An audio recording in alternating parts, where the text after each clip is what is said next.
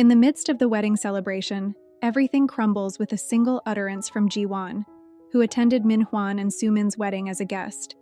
Finally, the dreadful fate that befell Ji-won now transfers to Soo-min in an instant. In a sharply ironic turn, Ji-won sarcastically compliments Soo-min on the stunning appearance of her wedding gown while fully aware of its tackiness.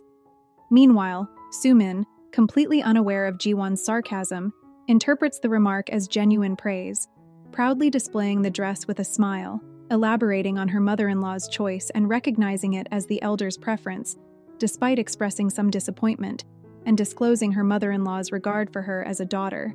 Hearing this, Ji-won bursts into laughter, remarking, "It's a relief you seamlessly blend into Min-hwan's family," creating an unexpected comedic moment in the midst of contrasting perceptions.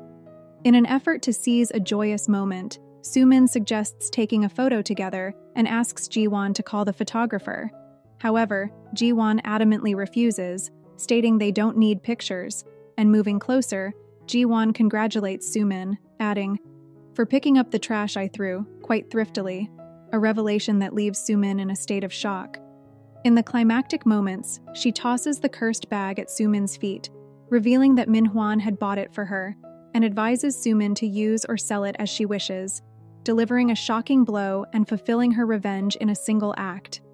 Don't miss out on the riveting twists of fate as the wedding celebration unravels, leading to a shocking climax where Ji-won's calculated actions transfer the dreadful fate she faced onto Soo-min in an instant.